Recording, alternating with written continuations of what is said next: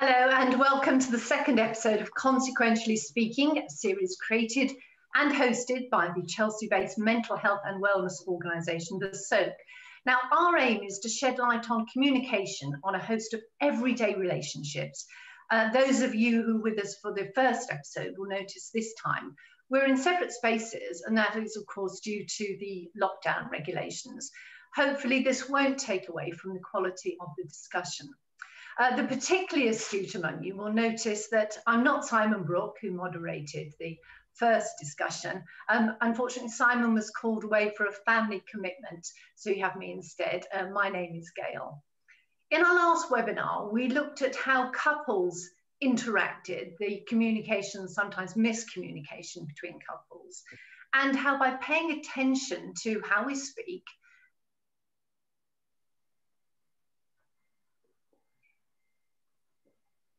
or at least turn those arguments into something with constructive results.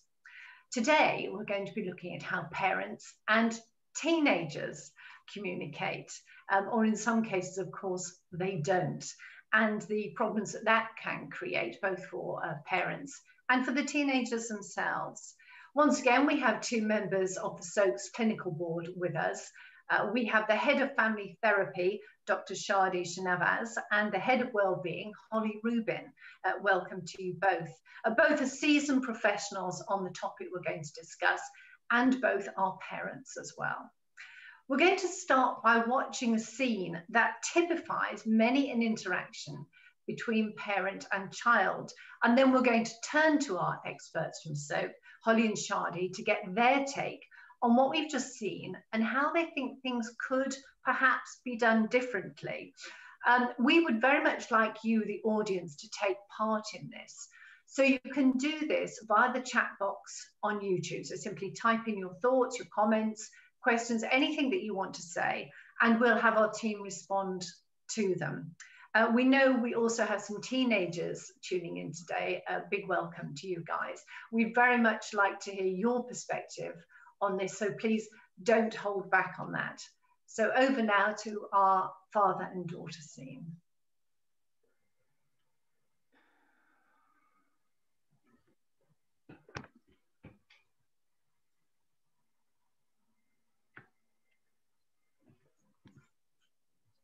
What? Why didn't you pick up? What are you doing? Why are you FaceTiming me? Because I'm sick of shouting up the stairs to you.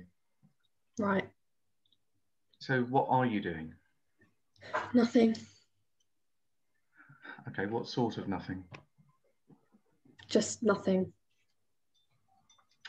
Okay, look, how were live lessons? Did you do them all? Fine. And when you say fine, you mean? Oh, Dad, what do you want? Just seeing how you are, that's all. Checking up on me, you mean? No, I'm just seeing if you're all right and if you want anything. Not really. Hot chocolate? Yeah, you can get that yourself. I'm not your servant. I mean, do you need any help with any work? I'm doing algebraic fractions, factorising and quadratics. Well, I'm sure I could, help out somewhere if you want me to. It's fine. I can always speak to Erin. Yeah, well, make sure you do. I will. Stop hassling me. Are you coming down for dinner? Maybe. Okay, well, let's see if we can turn that maybe into a yes by the evening. Is there anything else? If everything's all right. Okay. So is it? What? All right. Yes. Because look, if there's anything wrong, you can just say... I'm fine. All right, fine, good, great. Just, if it's not, it's all right to say so. Dad, please. I'm not about to commit suicide and I'm not puking all my food into the toilet. Will that do? All right, there's no need to be like that, is it? I'm just concerned, that's all. Well, don't be. Can I meet my friends on Saturday? You know you can't. We'll be meeting outside and we'll be socially distanced. Please, I haven't seen them since before Christmas. Well, look, I'm not sure you should have seen them then either. But you let me go then, so what's different? You know the rules are getting tighter all the time. But we'll be really careful. All my other friends are allowed to go out. Their parents trust them to be sensible. Yeah, really? Best not to put it in those terms after we found that vape in your bedroom. I told you that it wasn't mine. I was holding it for a friend. Do you even know how ridiculous that sounds? Why can't you just let me see my friends? It's really important to me. Yeah, so he's not killing everyone by sharing the virus. Bit dramatic. Oh, really? Is it? 1,000 people dying a day and you think it's a bit dramatic? The problem is you and your friends don't really care about anyone else, do you? And I don't think you realise how lucky you are. There's tens of thousands of people who've died from the virus, hundreds of thousands who've lost their incomes, and you and your friends want to meet up in the park and break the rules. Dad! But you all seem to exist in this privileged little world, oblivious to what's really going on in it. Being locked up here isn't a privilege, it's a torture one I'd rather endure alone. Look, I'm just trying to make you see the problems of... Great.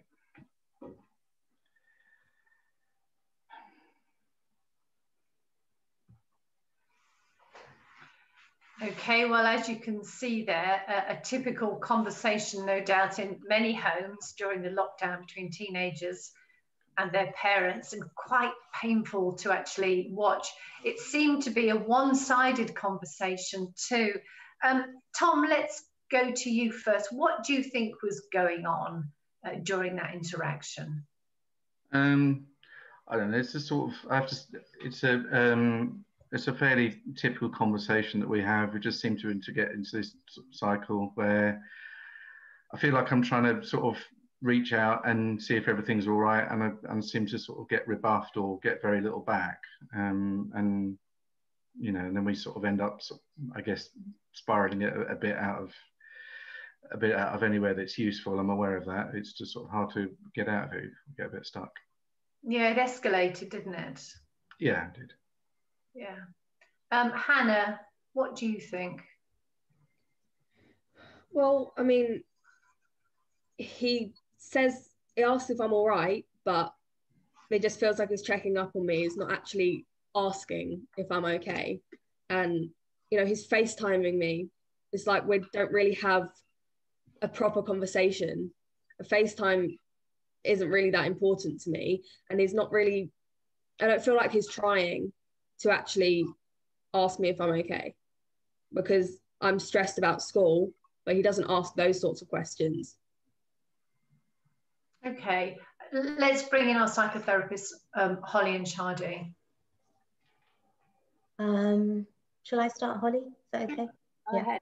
I think Hannah was spot on, because I do feel that, you know, FaceTiming your children is okay when they live abroad or in a different town, or even across the town. But when they're in the same house, it just creates a lot of distance, and it doesn't really invite the teenager to talk about what's going on and how they're feeling. And I think Hannah was very kind anyway, because she did try to invite her dad to come upstairs into her room by asking for a hot chocolate. And unfortunately, Dad kind of missed that great opportunity to go upstairs and have a quick chat with his daughter. And he just kind of took it as an insult and said, "I'm not your servant." So again, that creates hostility, just a bit of anger, bitterness. And that's just to start with, but I'll let Holly say something too. Otherwise, I could go on for ages. I think it's so difficult for them both, really, is as we watch that, we see how painful it is, because Dad is trying to communicate. He is trying to, you know, to find out how Hannah is. And it's also really difficult to know, I think, from his end, how to do that. And so what we're seeing is communication being really challenged here. And perhaps that's a question to be able to ask, you know, how would you like to have these conversations? When can we do so? So it's about opening things up, I believe. Absolutely. And what we don't know is why Dad, because he's assuming that things aren't okay with Hannah. So there's a worry there. So what we don't know is why he's worried and what he's seen, you know. That's kind of like the behind the scenes that we don't know about. And the fact that he is worried is actually really shows how he cares and how it's endearing. Yeah. Shadi, a point you made right away was something that one of our audience members has just sent in. Harriet says, should dad and daughter reserve conversations for face-to-face rather than having them remotely? What do you think of that? I think face-to-face conversations are quite difficult with teenagers in general. So I wouldn't say that you sit down and you talk to each other face-to-face, but if you take a hot chocolate upstairs and Hannah's sitting at her desk and you sit on the bed and she kind of has her back almost to you, so she's not seeing you face-to-face, I think the conversations are easier. I think Hannah could tell us more because she's the teenager, but often what I realize is that, conversations that happen really helpful and maybe difficult conversations, they usually happen in the car, when you're walking side by side, when you're watching TV, so you're facing somewhere else. So I wouldn't recommend kind of like parents sitting down at the table and having a conversation face to face, because that won't happen. But taking a hot chocolate upstairs, as I said, and sit on the bed and just have a nice cozy time, and wait for the teenager to kind of talk at his or her own pace would be more helpful than a FaceTime. And Hannah said something interesting afterwards.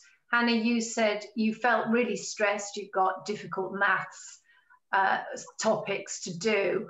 Why did you not feel that you could actually say to Dad, I'm stressed? And I'll bring in Shadi and Holly. Why do teenagers feel they can't say stuff? But Hannah, why did you feel you couldn't say, Dad, you know what, these maths things are doing my head in?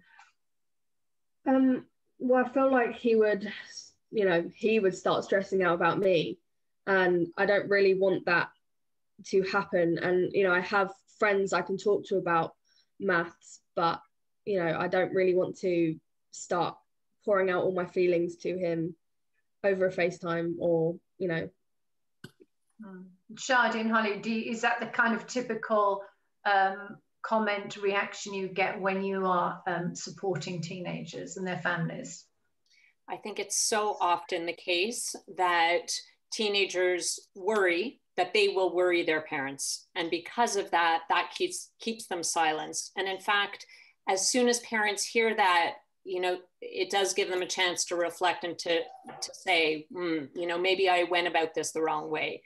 Because in fact, parents very much want to hear those worries, and it will not worry them. These are, we are adults and we manage these things differently, but that is difficult for the teenagers to know, because inside them, it's stressing them. So it's such a good point, Hannah.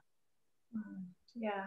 And a question from the audience, from Jack. He says, is Dad trying to address too many issues in one conversation? What do you think? Yes, I mean, to be fair, Hannah brings up the second issue about friends and things. So, and these are kind of hot issues that they probably talk about on a daily basis, I'm guessing, at different times of the day. So yes, there are a lot of issues coming up at the same time. But again, these are also issues that come up for Hannah. So it's not just Dad bringing them up. Another question from the audience, from George, says, how do you as a parent determine whether there's a real problem rather than just frustration with the current situation? How do you tell that? Such a good point as well. When, we often hear from parents and from adults, when do we get to worry? Because that's the question. When is this something that's, something small and innocuous, or when do we get to really see that perhaps there's an underlying issue here?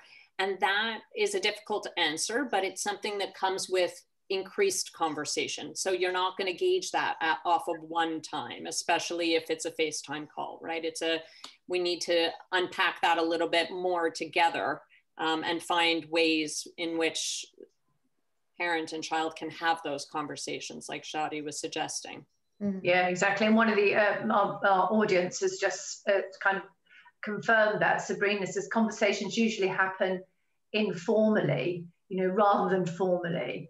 But in the kind of new world that we have now, where you're not necessarily driving your child somewhere to meet friends or to take them to the shops or to a football match or whatever, there aren't the same opportunities, are there, that there would have been before, before the pandemic.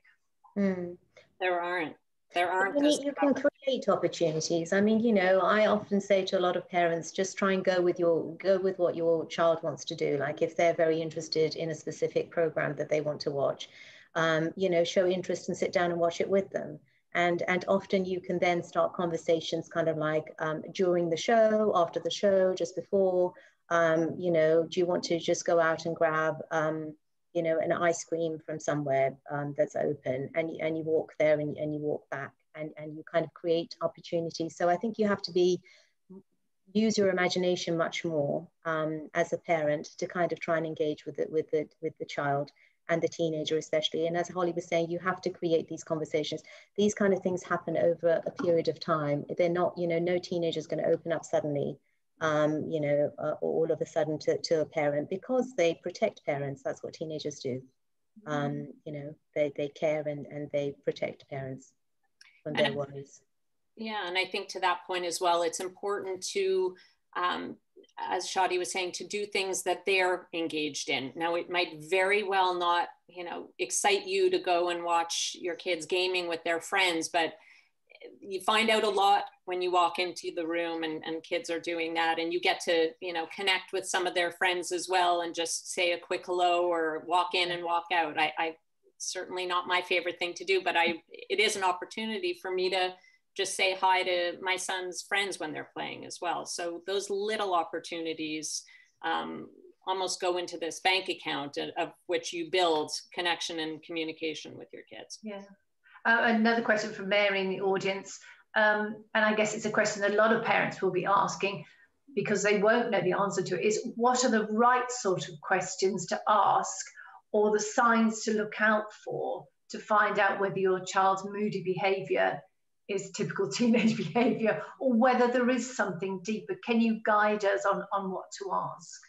Well, I would often say not to ask so many questions, but more to try and name what's going on and what you think is going on for the teenager. Because we all know as parents that this is a horrible time for teenagers. You know, teenagers are supposed to be out with friends, and they're supposed to spend very little time with parents, and just kind of like a time to kind of recharge their batteries and then go out with friends again and go out to school and study and, you know, meet. They need to kind of be developing their identity and socially, and their kind of sense of self with peers. And of course, they can't really do that at the moment because, you know, doing it on FaceTime isn't going to really give them sense of self in that way. And also a lot of teenagers are saying that because they're not doing anything at the moment, they're actually not calling their friends because they're afraid of being boring. I don't know, Holly, if you've heard that, but this is something I'm hearing recently, which I wasn't hearing in the first lockdown. But now, you know, lots of teenagers are saying to me, I avoid, you know, contacting my friends because I've got nothing to say and I don't want to come off as boring. So they're actually isolating themselves more and more. And as parents, I think if you can name some of those things, like, gosh, this is a really difficult time for you, you know, and for all teenagers, and you must really miss your friends. And, you know, it's not normal for you to be with mummy and daddy the whole time. And it must be really frustrating. That opens up conversations rather than asking questions, because I think asking questions is a bit woe for a teenager. Yeah, and I think to head in, Shadi, with empathizing with that, and, you know, joining your adolescents and saying this is so difficult for you. This is not where you're supposed to be. We're not supposed to all be here together. I think a really big challenge at the moment is teens are meant to be fighting up against those boundaries that are so exceptionally tight right now, and not necessarily only imposed by their parents, right? These are legal issues at the moment where we can't allow them to do certain things, not because we don't want to and we're being strict or we're being mean, but because we have those same rules imposed upon us. Now, as adults, we can navigate those and deal with them a little bit better than our teenagers can. But to be able to just sort of empathize with that and understand that they do need to speak with their friends and they do need to have that opportunity. It might be driving us crazy because there's too much tech time and there's too much time online, but we have to remember that that's the only way that they are in fact socializing right now, and they do need to continue to do that. And actually that is an interesting point that you made, Holly, because does this mean that the boundaries you normally set around tech, so you might say, oh, you're only allowed so much time on your phone, blah, blah, blah, blah. Does that mean that parents should be more relaxed now because that's the only way that they can communicate with their friends and the outside world? Ooh, I'm so loath to answer that question right now because I know my teenagers are going to be watching later and going to hold me to it. But I do think that we have to be a little bit more lenient as parents at the moment and understand that their devices are being used to connect with their friends and to socialize. And there's nothing stopping us as parents, you know, sneaking around their back and saying, who are you talking to? What are you doing? What are you looking at? Because I think inside our heads, we have this idea that they're constantly on Candy Crush, or they're constantly on, you know, whatever games they're playing. And that stresses us. It worries us because we know it's not the best use of their time. And, you know, once we find out what they're doing online, they're often researching, they're doing a lot for school as well. So we have to remember that it's to have a little bit of insight into that and to find out what their worlds actually consist of, I think would allay some of those worries. Don't you think, Shadi? Absolutely. Absolutely. Yeah, I agree. Yeah. Okay. I'll just take one more question from the audience and then we'll go on to the second part of the scene, which talk more about lockdown and that where it's really escalated. But Georgia has written in here, interestingly, she says, would it be better to have schooling in a more communal area at home? Because a bit like you just said, Holly, you can kind of a little bit of a sneak peek, see what they're actually doing. You have more informal visibility on what's going on. And it might make them, I guess, if you have a couple of teenagers at home in the family, it might make them feel more as though they're in a classroom situation. I mean, I often say to my teenagers, I say, you know, research has shown that actually if they study downstairs in the kitchen where their mum's cooking and doing stuff, they actually are more productive and they can get up after about 40 minutes of studying, they can get up, you know, take something from the fridge, sit back down again, and just having movement around them, which is why a lot of teenagers love to go to cafes, you know, and study because they like the hub. And, you know, in my days, they told us to study in silence. And now, you know, now we know that it's not very helpful because it creates quite a lot of anxiety in children to be studying in silence. So they listen to music, they have, you know, so that helps. But unfortunately, these days it's a bit difficult because you've got, you know, people on Zoom and people doing calls. So you've got mum working, you've got dad working, you've got the other siblings on. So actually they don't have enough peace and quiet to be able to do their work in a communal space. And so they have to be upstairs in their rooms to have some kind of, you know, to be able to concentrate is my experience. Yes, I think that's all really true. And I also think that when thinking of different styles and different children and adolescents and the way that they learn, I think that's really important as well, because for some, that distraction is overwhelming and that having that hustle and bustle doesn't necessarily work for all kinds of kids. So I think we have to think about that as well too. Yeah.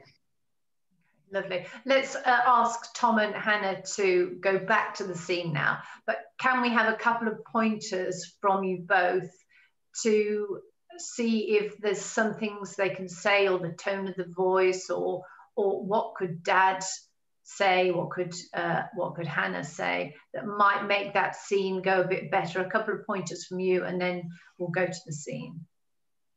Well, I think, you know, if Dad agrees to take the hot chocolate upstairs to his daughter and say, right, coming up straight away, don't worry, I'll be upstairs in a minute, and take up the hot chocolate and sit down on the bed and, you know, and just have a quick chat, that's all. Or not sit down on the bed and just give her a kiss on the forehead or the head or something, and see how that creates more of a nice context. Yeah, kind of just open things up, you know, right then and there, having that hot chocolate, having Dad done something that she requested instead of a no. I think everybody's so used to hearing no right now. That's an easy yes. So if we can give that would be nice. Or you don't even have to say you're doing it, but you can surprise her with it too. That's also something very nice to know. To be able to. That's brilliant. So audience at home, we'd like you to take part in this. What we'd like you to do is, while Tom and Hannah play the scene, is we'd like you to type the word stop if you feel that the situation is spiraling out of control again. And of course, give us some suggestions as to how they can get back on track. But just type stop, we'll stop the scene, we'll get Tom and Hannah to replay, and we'll see how we go. But Tom and Hannah, if you can take on board the suggestions from Holly and Shadi, and off you go.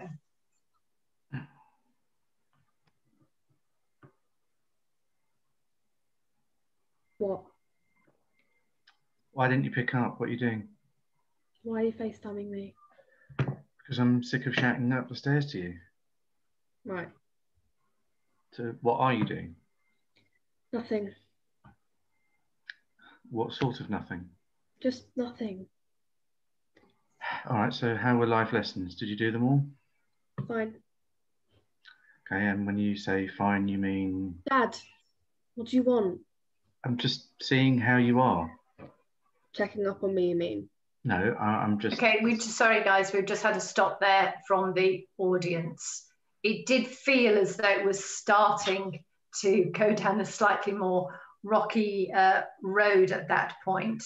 Holly and Shadi, thoughts, please? Yeah, I think when she says, why are you FaceTiming me? And Dad says, because I'm sick of shouting upstairs to you, I think he could do something a bit different and say, oh, I'm sorry, I didn't realize it bothered you or something. I just wanted to see if you're all right, sweetie. Just a one down position would probably be a bit better than to say, I'm sick of... disturb you, right? Yeah, sorry to disturb you, yeah. Okay, so, sorry, I dropped my book. So, Tom, could you take that on board and restart the scene again, please? And in fact, the comment from the audience here with the stop is, it was an unhelpful opening. They felt that the beginning had started badly and kind of disintegrated from then on. So if you can replay, please. Sure. What? Oh, hi, listen, I'm sorry, didn't want to sort of interrupt your schoolwork or anything, so I just thought I'd give you a quick call, just check in, see if everything's all right with you, sweetie. Yeah, I'm all right. Good. Do you need anything from me at all? Not really. A hot chocolate, maybe? Yeah, yeah, I can sort of hot chocolate out and get something together. How do you want it? Just with a bit of milk and do you have any marshmallows? See what I can do. Okay, thank you. Done all your schoolwork today? How's the lesson? Yeah, they were all right. Yeah. Yeah. Do you feel like you're on top of it all? Yeah, I guess. I had a lot of work today though, but I've basically finished all of it. So. All right. Because if you're not, I mean, just say, I'm sure I'll be able to help out. Yeah, I think I'll be all right. I can always, ask one of my friends.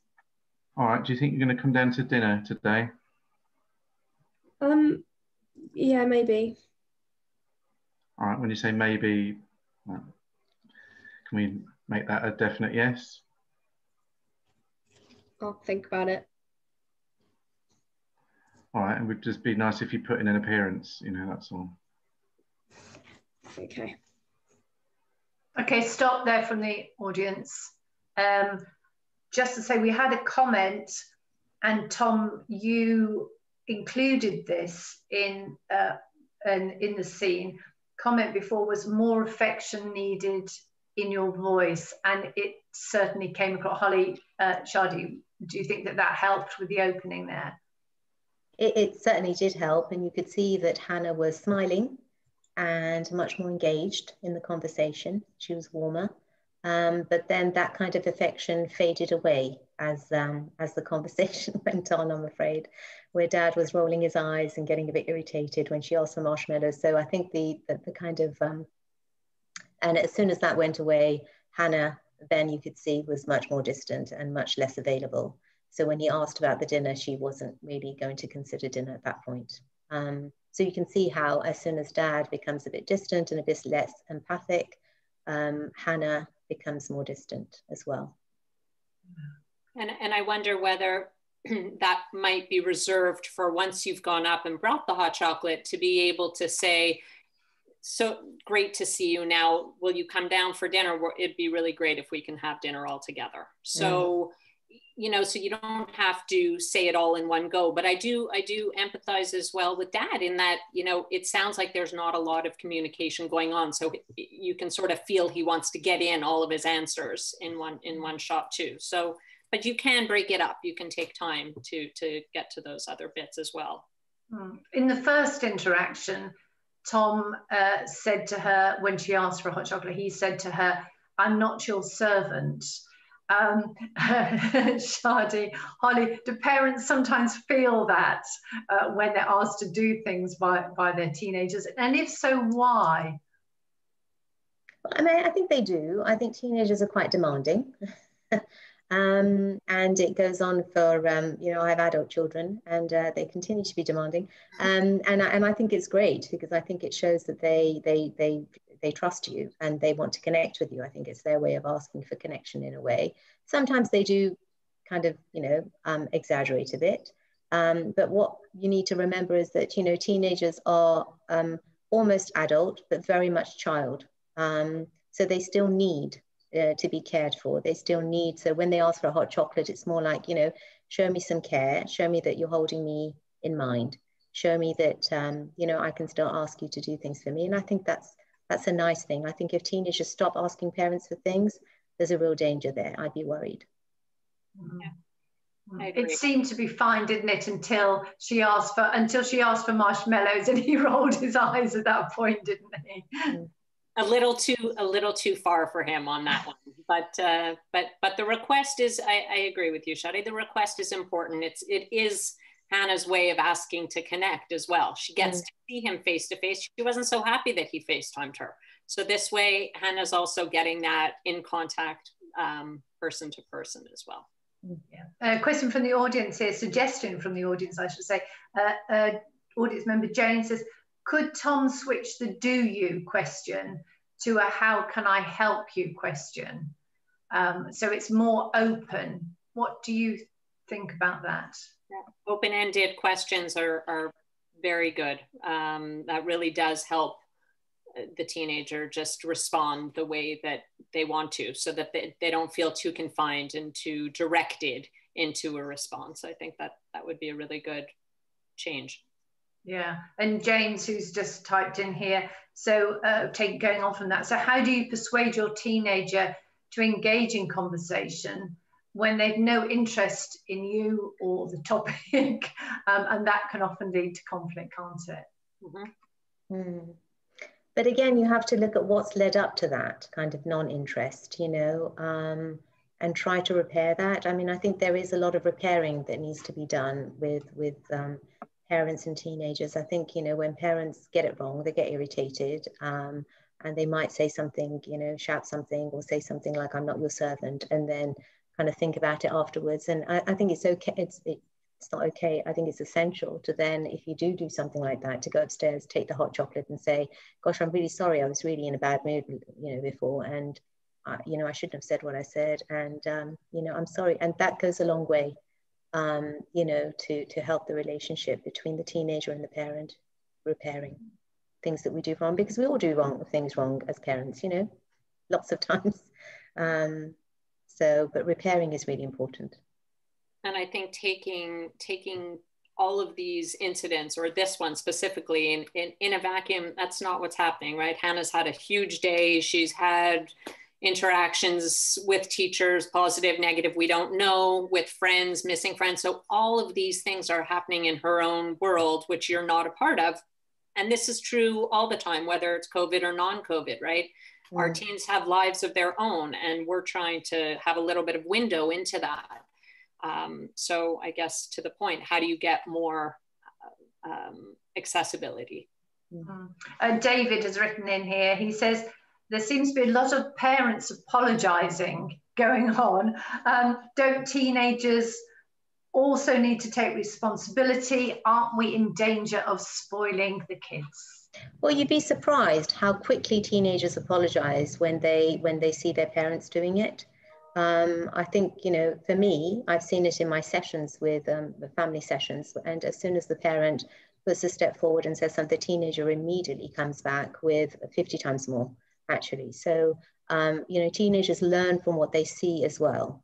And it's no good saying to the, you know, you need to apologize if the parent never apologizes for what they do. But if the parent shows by example, the teenager learns. It's a big learning thing for teenagers to think that, okay, it's okay to make mistakes as long as we apologize afterwards. So I don't think you can spoil teenagers by giving them love and care and respect. And in addition to that, I think there is a reality, whilst it's not about not recognizing that they need to do certain things. Of course they do, but we as parents and as adults have to understand that they're in a space where physiologically, I mean, their brains are developing. They are not fully developed as ours are. And so part of that space that allows them, that prefrontal cortex place that allows them to make certain decisions or can help them inhibiting certain responses, is not fully developed. And we as parents need to remember that that reflection time so that they can apologize or can have a think about the way that they behaved in the moment is something that comes much less easily to them than it does to us. Mm. Tom and Hannah, are you okay to fast forward now to the second part of the scene?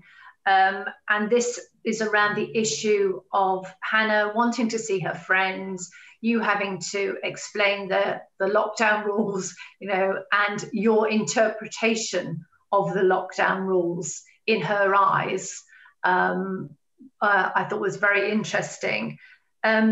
Because she actually got quite a sharp reaction from you at one point.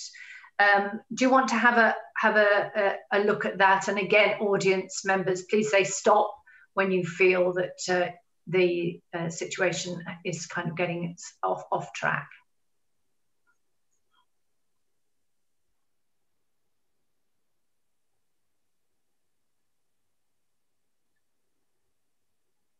Can I meet my friends on Saturday? No, you know you can't. We'll be meeting outside and we'll be socially distanced. Please, I haven't seen them since before Christmas. Well, I'm not sure you should have seen them then either. But you let me go then, so what's the difference? Come on, you know the rules are getting tighter. But we'll be really careful. All my other friends are allowed to go out. Their parents trust them to be sensible. Yeah, well, it's best not to put it in those terms after we found that vape in your room. I told you that it wasn't mine. I was holding it for a friend. Do you even know how ridiculous that sounds? Why can't you just let me see my friends? It's really important to me. Yeah, so he's not killing everyone by spreading the virus. Thank you very much. Okay, we've had a stop there from the audience. That seemed to rocket, didn't it? Which was almost out of nowhere. At what point, Tom, did you think that it began to escalate in your eyes? What made you take a sharper tone? I think it was, it was pretty much straight away, because this is, for me, it's pushing at a door that that is already closed. We've had the discussion around this lots of times, and I know that it's it's difficult for Hannah not to see her friends. I do realise that, but at the same time, we're all having to be compromised in what we do. And it's just this sort of constant asking and constant pushing at the door when I've said no so many times. So I think it's the repetition of that immediately I just go straight up to 90 with it. Yeah, Holly and Shadi, I guess that this is quite common, that teenagers and even little children will push boundaries, won't they, all the time, and that parents find it annoying because they've said no once. So how do you resolve this? It's really hard. It's really exhausting, and it's really hard to resolve these kinds of things, because again, there's so much pushback at the moment, and there's so much frustration on the parts of our teen kids. They really are struggling, and they need this more than anything. They really do need the social outlet. They really do need to connect with their friends, and it's very hard to know how to navigate this as parents as well. I think one thing that would probably help is when you were talking to us, Tom, you were saying, I know how difficult it is for her. And that didn't really come across in your attitude or your conversation with Hannah. So I think that kind of, you know, the lack of empathy, I think if you'd said, look, I know this is just a nightmare for you, Hannah, but, you know, I don't make the rules, the government makes the rules, and the rules are what they are, and I'm really sorry. And, you know, if we could find another way, I'd you know, try and help you. But right now, I can't think of anything else. I think that would help. And I think the other thing is that, you know, when there are certain rules and you agree on certain things and you've already spoken about why certain things are, I don't think it's very helpful to rediscuss the why. So, you know, I would suggest something like that we call nonviolent resistance with like teenagers is quite helpful, because you just say, well, I've already discussed it, you know why, so I'm really sorry, but you can't, rather than get into another conversation about, well, you know, and your vape and your friends and blah, blah, blah, because things escalate quite quickly with teenagers, and you don't really win those conversations, because teenagers have 100 times more energy than we do, and they can go on for days with different arguments, and we run out of arguments, and then it just becomes quite nasty. So I think, you know, holding a firm stance, once you decide no on something, you explain it once or twice, and the, you know, the teenager knows why, and you just say, I'm really sorry, I wish I could do something else, but I've given you my reasons, you know why you can't meet your friends, and I'm really sorry, and just stick with that, I'm really sorry, but no, I'm really sorry, no. And, you know, at some point the teenager kind of gives up. And I think that's, the no isn't always the hardest bit, it's the consistency with the no, isn't it, Shadi? Exactly. So they, you know, this idea of the hope is that they're going to wear you down, and you're going to change your mind. That's what they should be doing, right? That's what they should be doing. Yeah, that's what they should be, because that's exactly what that pushing that boundary is. And in other times, and in better times, perhaps it's easier to hold that boundary.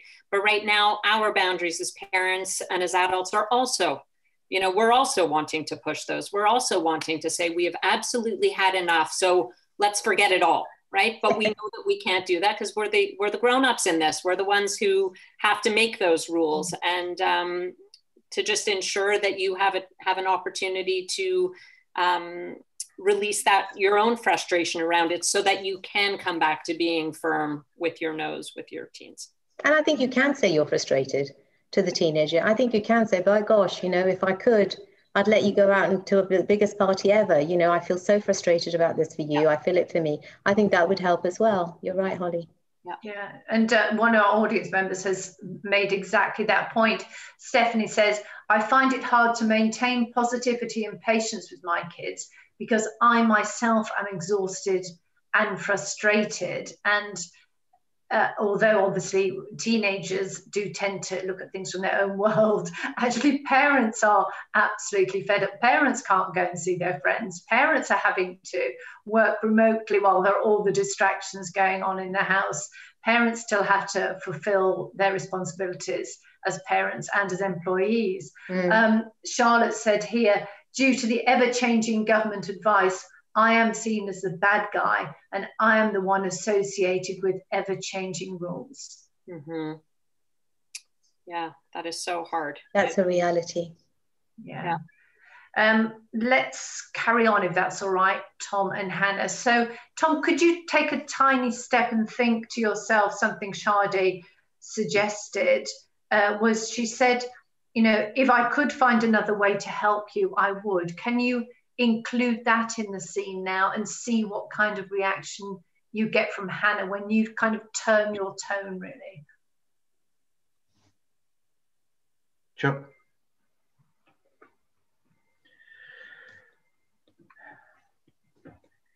Can I meet my friends on Saturday? Look, you know we've discussed this, and the answer is no.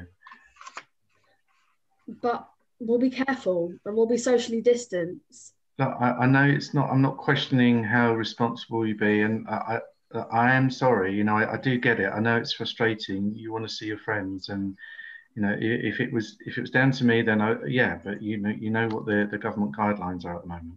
But even if I saw one of my friends, I went for a walk with them, distance, like we wouldn't touch each other at all. Yeah, look, I understand that. Look, you're just not hearing me. Look, it's the same for me as well. Look, I can't go and see my friends either, so I don't see why it's any different for you. All right, it's a nightmare. But I'm used to seeing my friends every single day at school, and now I'm expected to just not see them at all. Yeah, and I'm used to going to work every day and seeing my friends there and my colleagues there, and I'm not. Okay, we all have to. It's not the same for you, though. Yes, it is. Actually, it is. But you don't seem to realise that. You just think the world is revolving around you. That's it. That's Stop there, if you don't mind, please. Thank you very much. We've got to stop. We've got to stop with lots at that point.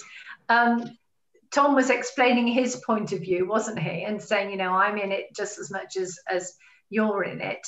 The audience member here is saying the parent should be the one.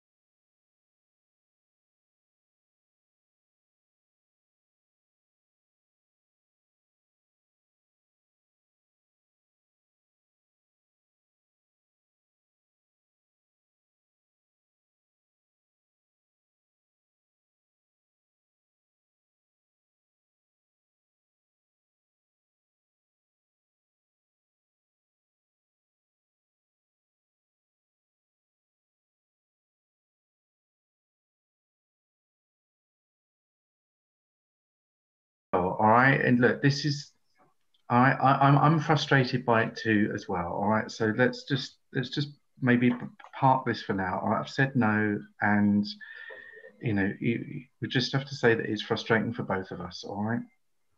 But it is really hard not seeing them every single day. I feel like I can't even talk to them because the FaceTime is just doesn't feel like a proper conversation.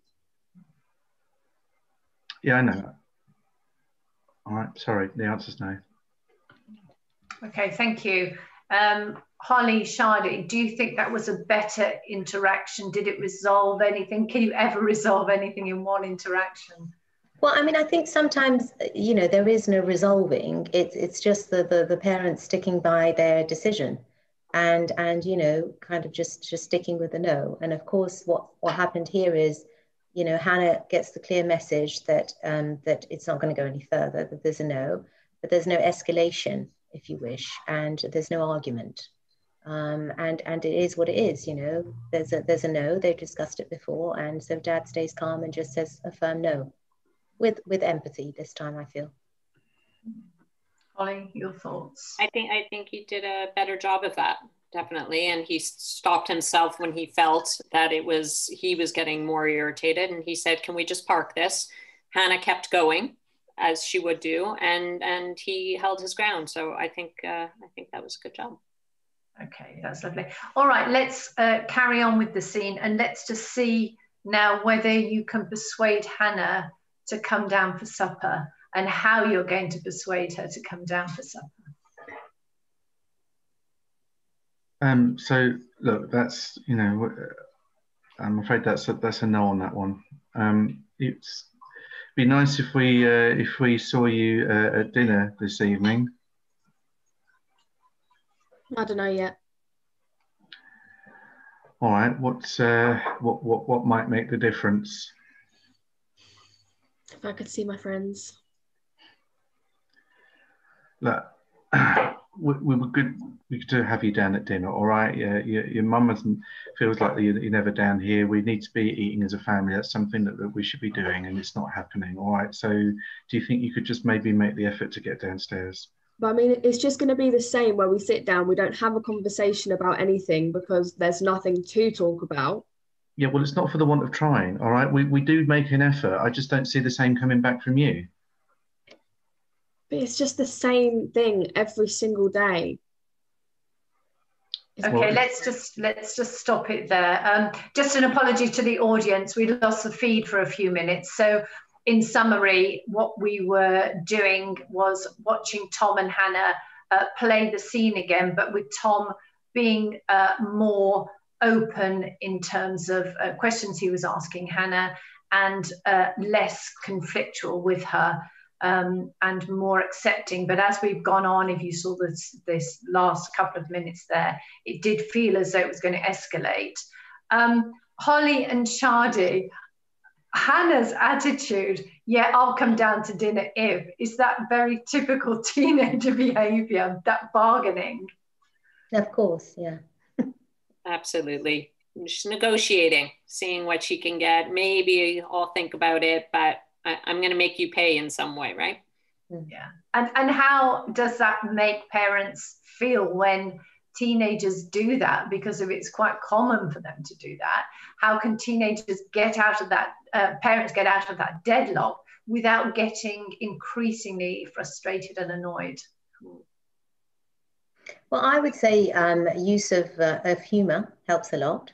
So, you know, having a little laugh and saying, gosh, I know where you're going with this, but, you know, I wish I could give in and say, yes, you can see your friends so that I could see you.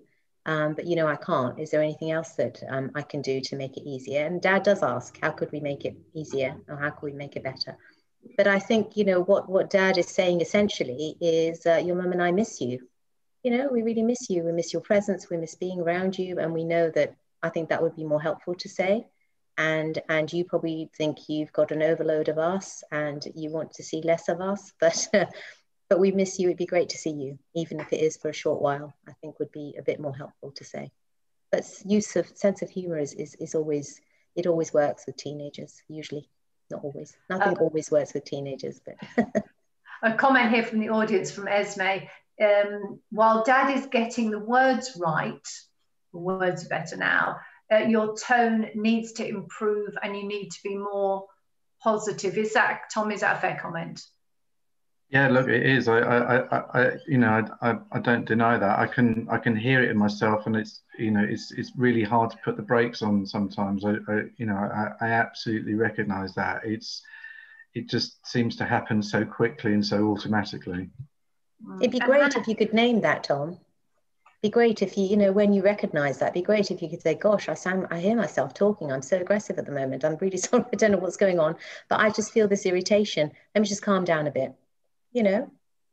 We have some teenagers I know who've joined us. So let's ask from Hannah's perspective, what would make you change your attitude? What would Dad have to do to make you think, even consider coming down for supper?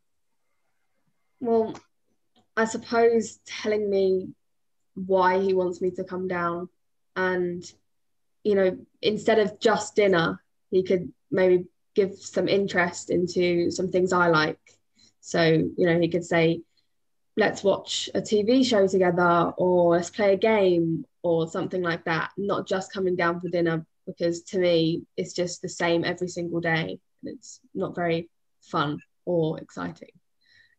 Yeah, and Holly and Shadi, do you find that that is the miscommunication between parents? They're not just saying, come down for dinner, which Hannah sees it as just come down for dinner, that perhaps Tom should be saying, come down for dinner, we're going to play a ball game or whatever, you know, we're going to play some video games, that would make it more inviting for her and for other teenagers. Definitely. I mean, anything right now that's a little bit different from what Hannah's saying, which is it's the same thing every single day. We're all feeling that. So if we can, you know, try to be a little bit more creative there and say, why don't you help me come, you know, why don't you come down and maybe you can help with dinner, or, you know, you can think of something great for pudding, or, you know, just something, so that Hannah's engaged a little bit too. And she's not just being prepared for, but she's involved in the process of it too. And that process could be a fun process as well, if both are willing to be a little bit more creative, maybe. Sure. And another question here from the audience, from Sam. My wife and I feel like we're walking on eggshells around the house, which, like Tom, affects our tone. How can you be more positive? And it can't be nice either for parents, can it, to be tiptoeing around their teenage children? Yes. It's difficult to answer that question because we don't know why they're tiptoeing around. But one thing you shouldn't do is tiptoe around your teenage children, because that's not helpful to them. It makes them feel very powerful. And no teenage child wants to feel that they are in charge. They want to feel that the parents are in charge, or that the parents put boundaries in place, can stick to the boundaries, and can stand up to you when needed. So you need to be there to support and love and care, but you shouldn't be walking around on eggshells, because that's just not healthy for the teenager. They don't act that way, right, Shadi? They're not acting as though they want to give up that power. They're very much vying for it, because that's where they are developmentally. But they need to know that, in fact, that power is not really there, because otherwise it's too frightening for them. So all of this is happening unconsciously. They're not aware necessarily of playing that out. Mm-hmm. Oh, and Hannah, could you just try again? Let's see if we can get a final push before we finish this webinar. So are you going to make it down to dinner this evening? Maybe. Okay, what could we do to ensure your presence?